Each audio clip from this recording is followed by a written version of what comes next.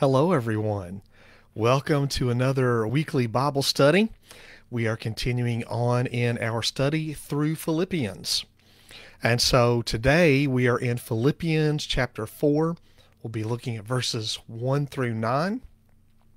If you have your Bible there beside you, go ahead and turn to Philippians chapter 4. If you're using an electronic Bible, then just scroll on over to Philippians 4. Today we're going to be studying joy through peace. We're continuing on in our study through the different pillars of peace that are presented throughout the book of Philippians. So today, as we think about joy through peace, imagine two scenes. The first is a scene of a mountain lake far away from all the hustle and bustle of daily life. The motionless water there acts like a mirror, reflecting the beauty and the quiet of the moment. And also in the second scene, imagine this: a bird calmly sitting on her nest, built in a small opening in a rock. Her nest is hidden by a raging waterfall with a storm approaching in the horizon. Though both scenes are very different, we still find peace in both scenes. This is a reminder to us that God is present in both the still moments of life and the storms of life as well. As our focal passage reminds us today, Paul reminds the Philippians that peace is found in God's presence regardless of the circumstances of life. So let's talk this morning about the context. Rejoicing is a key theme of Philippians. Having studied through the first 3 chapters of Philippians so far, we have given attention to this theme of joy, these pillars of joy that run throughout these chapters. In the opening verses of chapter 1, attention has been drawn to joy that was experienced through prayer. In the second half of the opening chapter, we looked at how joy can be found even in the midst of adversity. In the second chapter, emphasis was given to the role that humility can play in experiencing joy. And in the third chapter, we received the story of the very basic truth that there is joy simply in knowing Jesus. This week's study focuses on experiencing joy and peace through our relationship with Christ, even though outward circumstances might be in turmoil. In the opening verse of chapter 4, the Apostle Paul urged the Philippian believers to stand firm in their faith, knowing that their fellowship was composed of dearly loved friends who were also brothers and sisters in the Lord. In the next 2 verses of the chapter, Paul urged 2 dissenting members, Euodia and Syntyche, to find renewed joy by putting aside their differences. He further called on the church family to join in helping them to recover the kind of relationship that had been theirs when they previously had worked together and with others in contending for the gospel. Renewed joy then would be theirs through being freshly united with one another in Christian love.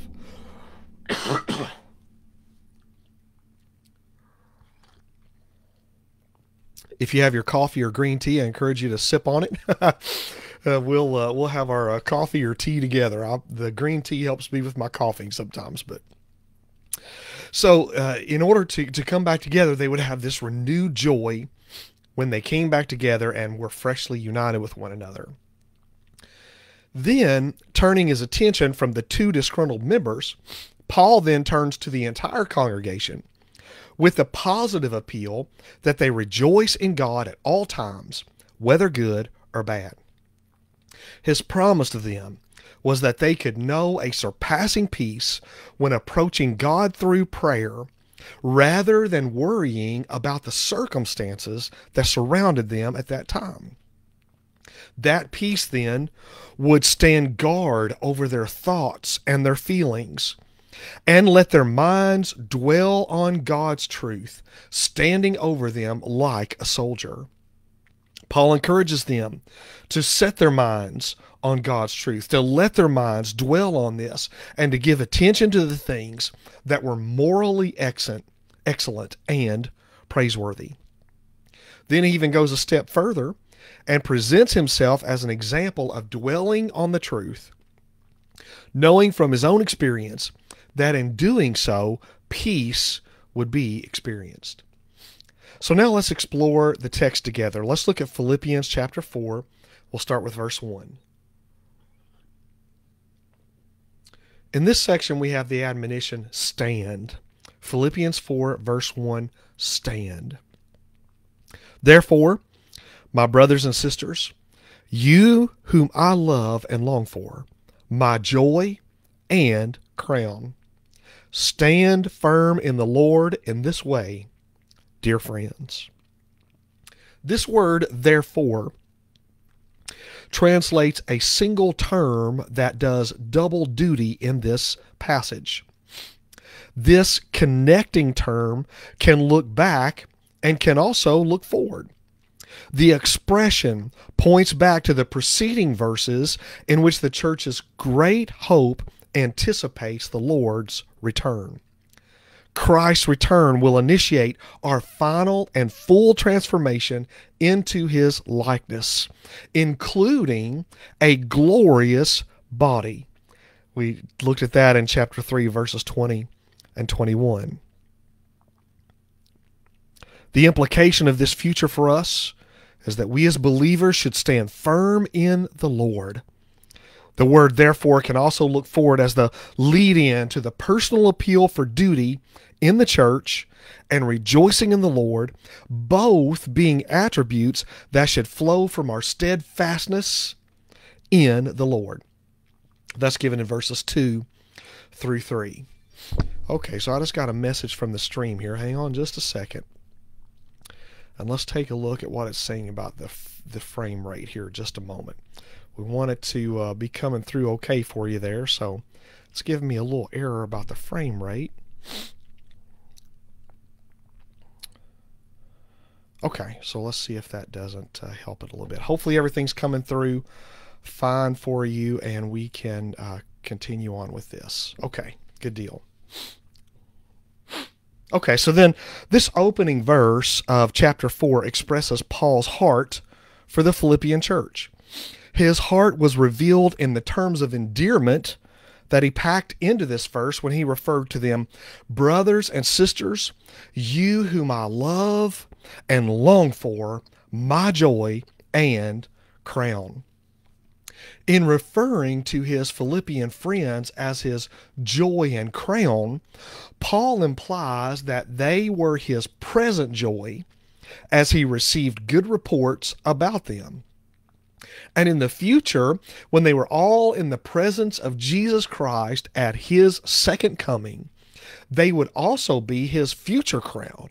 That is, his victorious crown, his victor's crown, when Christ rewards his faithful servants. Paul's admonition about the importance of standing firm in the Lord was typified in the way a Roman soldier would stand firm and remain in place during an assault. That kind of soldier would bring joy to his commander.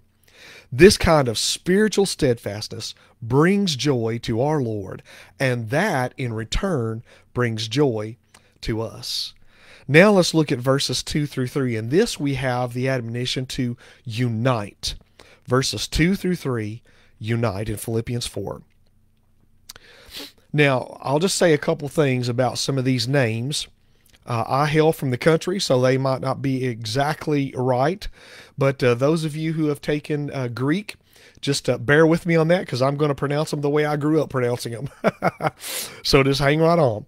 I plead, verse 2, with Euodia, and I please with Syntyche to be of the same mind in the Lord. Verse 3, yes, and I ask you, my true companion, Help these women, since they have contended at my side in the course of the gospel, along with Clement and the rest of my co-workers whose names are in the book of life. I'm glad our names are written in the book of life and that we don't have to pronounce them, but that they can be written there. Amen. Their names are in the book of life.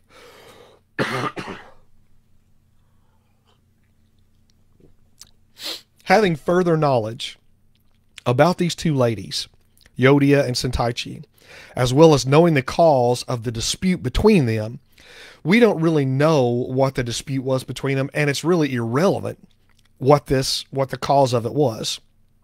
But what is important to realize is that the need for believers to be quick to put aside differences and unite when they find themselves at odds with one another.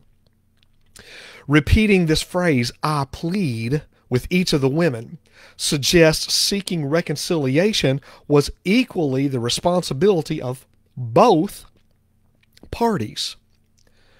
Christians belong to the same spiritual family and share equally in the responsibility to maintain harmony in that family. It's all of our responsibility to maintain harmony in the family of God. Both sides of an argument, it's their responsibility. The message and ministry of a church are sorely impaired when dissension exists between members. The appeal then to be of the same mind in the Lord serves as a reminder that believers live in a joint spiritual union, a union with the Lord Himself and a union with one another. To cause a breach in the union between believers robs the union with Jesus of the full measure of joy that could be flowing from this joint union.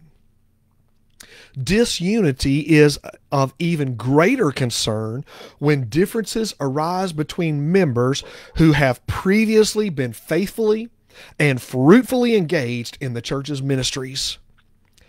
In the case of these two women at Philippi here, their prior service had been alongside Paul and others of his co-workers in contending for the gospel. They had strived together.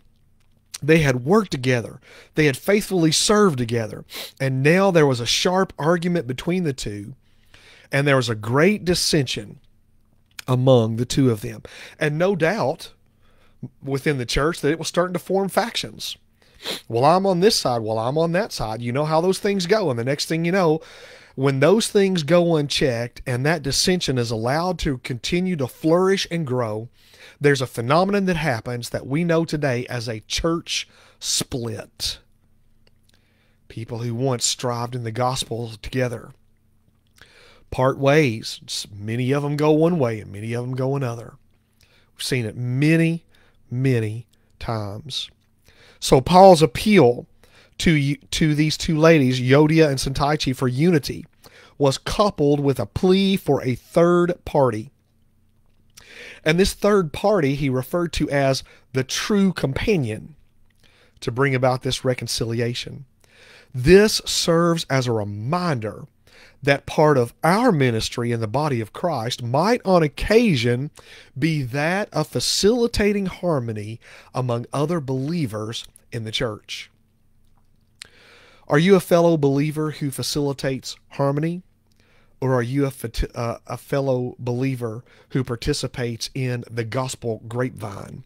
I call it the gospel. It's the gossip grapevine. You know what I'm talking about. Are you one who encourages unity, or are you one who encourages dissension and division? Paul was talking about here all the parties involved, the dissidents and the peacemakers alike. All of them were enrolled in the book of life. In other words, no divisions will be found in heaven. Aren't you glad of that? No divisions will be found at all in heaven. That feature of the heavenly reality that we have to look forward to in the future should also characterize the church here below. Something stands amiss when members confess to unity in heaven, but allow disunity on the earth. It's an important thing to remember. Now let's look at the next admonition here in Philippians 4, verses 4 through 7, and that's this. Pray. Pray. Verse 4. Rejoice in the Lord always. I will say it again. Rejoice. Paul's repeated appeal for rejoicing puts double emphasis on the role of joy in a believer's life, as well as that of a congregation of believers. The focus of rejoicing does not lie in life's circumstances or even in material blessings. Lasting and meaningful joy is in the Lord.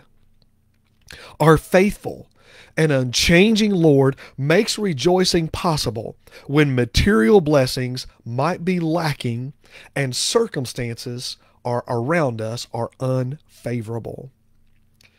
If we focus on looking around, we may well become filled with sorrow, regret, or even anxiety.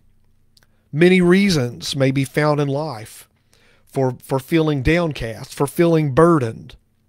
Social evils, personal shortcomings, and actions of those around us may be allowed to become occasions for sorrow and stress. In addition, if we also look within, we may well become discouraged. Even at our best, we are painfully aware of inconsistencies and weaknesses within ourselves. Our hearts, they can betray us. Our longings can become lusts. Our possessions can become gods. Our lacks can become occasions for jealousy when we see someone else who has something that we think we should have or that we feel that we are entitled to. And even envy when others don't seem to lack the things that we lack. So instead of looking around and instead of looking within, if our focus is on looking up, then we can rejoice always, since our Lord is the same yesterday, today, and forever. He is the constant in the believer's life. Only in Him can we rejoice always. Christian joy is one of the best doorways into prayer. Paul had experienced this in the Philippian jail and in his Roman imprisonment. A full heart will overflow with both praise and prayer in the Lord's presence. So here, when he's saying rejoice, this is an active verb. It doesn't depend on something else acting upon it. You see, it's active. It doesn't need something to act upon it for it to happen, as would be the case with a passive verb. Instead, it's an active verb, which means we can rejoice because we choose to rejoice. Paul has given us the admonition here, regardless of life circumstances, and regardless of the disappointments that may be around us or the inconsistencies that may be within us, choose to rejoice. Rejoice in the Lord always. Again, I'll say, rejoice. Now let's look at verse 5. Verse 5. Let your gentleness be evident to all, and here's the trick, the Lord is near. Not only are believers to rejoice in the Lord always, we are to be gracious to everyone. Doing so may call for putting aside our own rights in order to show gentleness and consideration to others.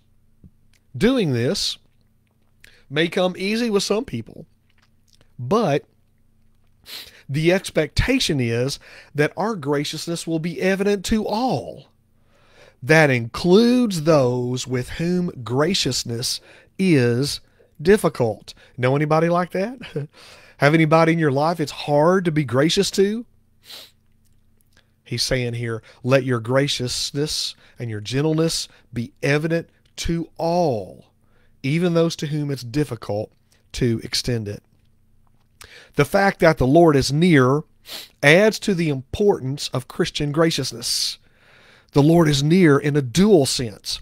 By His Holy Spirit, He is consistently present with every believer. So far as we know, the return of the Lord is nearer than we might otherwise think, a prospect that was referred to even at the close of what we studied previously in chapter 3.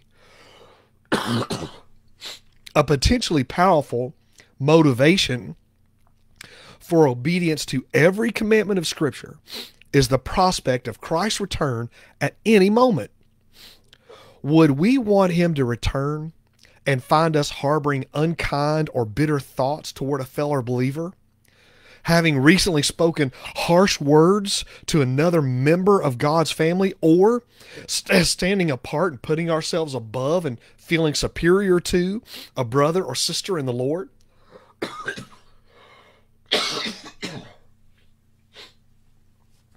Hang with me, y'all. COPD's acted up, but we'll get through it, all right? Appreciate your prayers. As long as He gives us breath, we'll praise the Lord. Amen. Amen.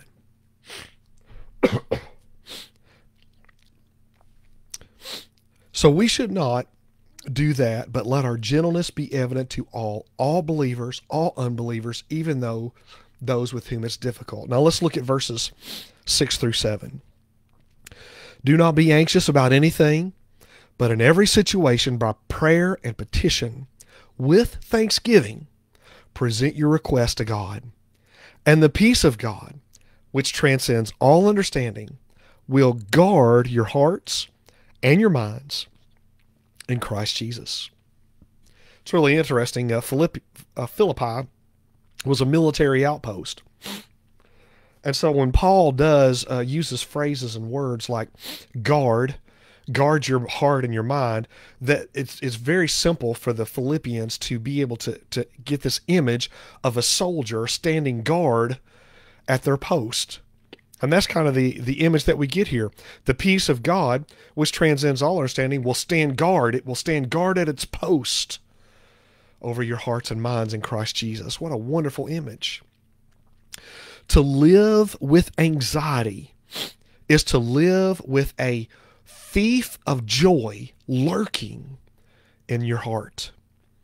The antidote then, this anti-thief measure, the security measure, and the prelude to peace is the practice of thanksgiving and prayer. Paul urged his Philippian friends to pray about every situation in place of worrying about anything. Now, Paul was not advocating apathy or even inaction concerning matters about which followers of Christ should care deeply. There is a proper sense in which Christians should be concerned about many things.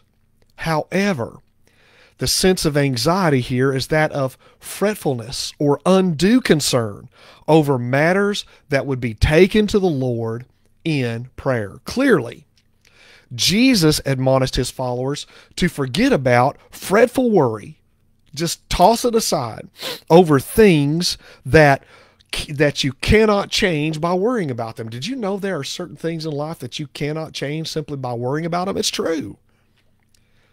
And Jesus even said, don't worry about your food or your clothing, the length of your life, or even the height of one's body. He talked about this in Matthew 6:25 through 31. He said, your heavenly Father knows about all these things. When matters of concern are transferred from our worrying to God's enabling, then our petitions are to be made known in combination with thanksgiving. Recollection that God has already supplied many thankworthy gifts or benefits that are added to faith when we approach to Him for our current needs. God will meet our needs. To be frequently asking but seldom thanking is unbecoming for children of a loving and generous Father. Thanking and petitioning form a powerful combination, a good combination at all times for praying. The practice of prayer, then, that incorporates both thanksgiving and petitioning comes with a significant promise that's attached to it, and that's this: the peace of God. Did you catch that? The practice of prayer with both thanksgiving and petitioning has a promise attached to it, and that's this: the peace of God. Through faith in Christ and his atoning death, we have peace with God. Through prayer, we experience the peace of God standing guard over our hearts and minds. If we associate the heart with feelings or emotions, then God's peace wards off anxiety that stems from our feelings. If we also then associate the mind with our thoughts, then God's peace wards off anxiety that's rooted in our thoughts and our imaginations. Most of us have known anxious moments that come from negative emotions and uncontrolled thoughts. But praying with thanksgiving and petitioning grants us the peace of God to guard our hearts and our minds in Christ Jesus. And divine peace transcends all understanding. It is in Christ, is the phrase that he used there, in Christ Jesus, that God has chosen to administer his peace. Our faith relationship with Jesus, in the context in which God's peace operates his children to guard against all anxiety and despair. Again, when you have that relationship in Christ Jesus, that is the mechanism that God uses to guard your heart and your mind against anxiety and fear. Now let's look at the next admonition in Philippians 4 verses 8 through 9. This one is dwell. Dwell, verse 8. Finally, brothers and sisters, whatever is true, whatever is noble, whatever is right, whatever is pure, whatever is lovely, whatever is admirable, if anything is excellent or praiseworthy, think about such things. He uses a relative pronoun here that's called whatever. That's the word. And this term, this relative pronoun, whatever, introduces 6 virtues that possess the power to oust anxiety and replace it with divine peace if we make the decision to think about such things. In other words, what we set our minds on determines the tone of our emotional lives. What the mind is occupied with affects how we feel, whether anxious or at peace. Well, let's look at these 6 things that are listed here. The first one is whatever's true, he says. This term true points to what is valid or reliable rather than what is false, flimsy, and unreliable. The world has sold a vast amount of our society a great number of lies today. Lies that say it'll bring you peace. Lies that say it'll bring you joy. Lies that say it'll bring you happiness.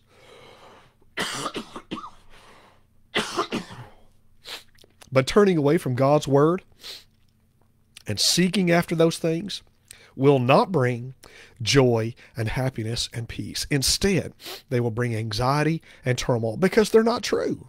That's the bottom line. Anxiety results when false ideas and unreal or imaginary circumstances occupy the mind. Now let's think about the second one. The second word, noble, speaks about what is worthy of respect. Majestic thoughts lift the mind above the ordinary or even the sinful things that compose the world's lusts and scandals.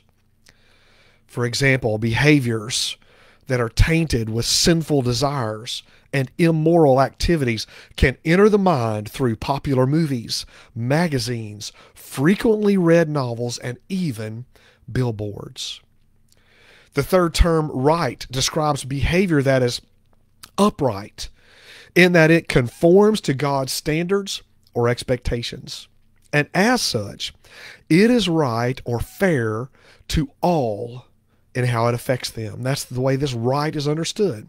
Such thinking or evaluating then avoids quarrels or dissensions in that it concedes the needs and rights of others before the self.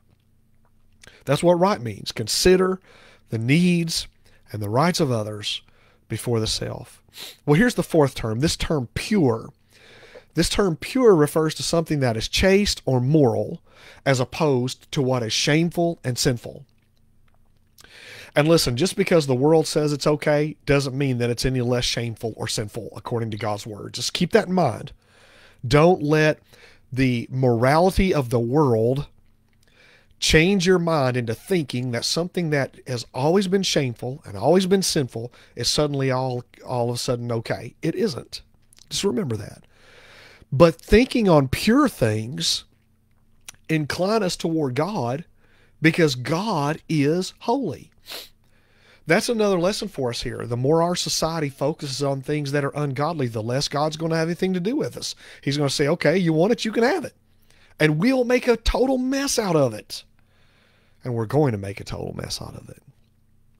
Think on things that are pure, chaste, and moral. Here's the fifth one, lovely. Lovely refers to what is attractive and pleasing, and so encourages the affection of others. And this results in togetherness in place of separation, fellowship instead of feuding, and peace instead of contention. Thinking on things, pondering things that are lovely. The next one he says is whatever's admirable. This is something that's worthy of admiration, approval, and praise. Admirable actions are pleasing to others and draws them closer than repulsing them. This means that our reputation before others is appealing because it is an earned reputation and it is a rightly deserved reputation because we behave in an admirable fashion. So after these 6 descriptive terms, Paul added 2 conditional clauses that call for readers to examine their own discernment about what is morally excellent and worthy of praise. So in assuming these evaluations and in carefully considering these evaluations that he's given, Paul then calls for the Philippians to let their minds dwell on these things. This dwelling on the things just written meant they should ponder them, give them due value, give the proper weight to them, and then allow this appraisal, allow this consideration to influence their manner of life. The biblical principle is that as people think in their hearts, so they tend to be in their actions. And that's so true. As a person thinks within their heart, that's the way they're going to act. Now let's look at verse 9. Whatever you have learned or received or heard from me or seen in me, put it into practice, and the God of peace will be with you. Whatever you have learned or received was a reminder of the teaching ministry of Paul and others, and the Philippians' response to that teaching. Furthermore, he uses the phrase heard from me or seen in me, reminds the Philippians that they had experienced the additional advantage of seeing this faithful apostle model the very teachings he was giving them. That's another lesson, another reminder to us that clear teaching alongside living examples is always a powerful combination for commending God's truth to others. In those early days of the church, when the New Testament had not been completely written, circulated, and read, the standards for Christian belief and behavior were communicated through the teachings of the apostles and the examples they led. Those who faithfully received and followed the teaching and example of the apostles had the wonderful promise that the God of peace would be with them. Earlier in verse 7, Paul gave the Philippians the promise that the peace of God would be with them to guard their hearts and minds. In this present verse, Paul adds the promise that God himself, the God of peace, would be with them as they let their minds dwell on the truths they were reading in this letter.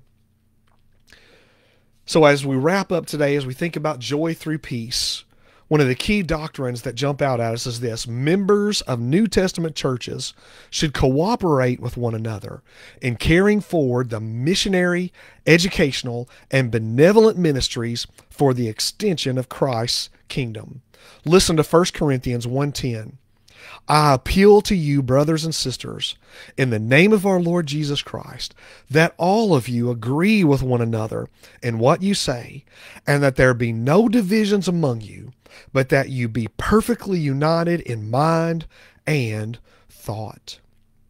There is joy through peace, and that peace is found in God's presence regardless of the circumstances, strengthened by standing firm as a soldier of the cross, by walking in unity with other believers, by praying at all times with all kinds of prayers, by pondering the right things in our hearts and minds, by praying with a heart of thanksgiving, and by living out what we have learned and received from the faithful teachings of others and the sure and certain Word of God.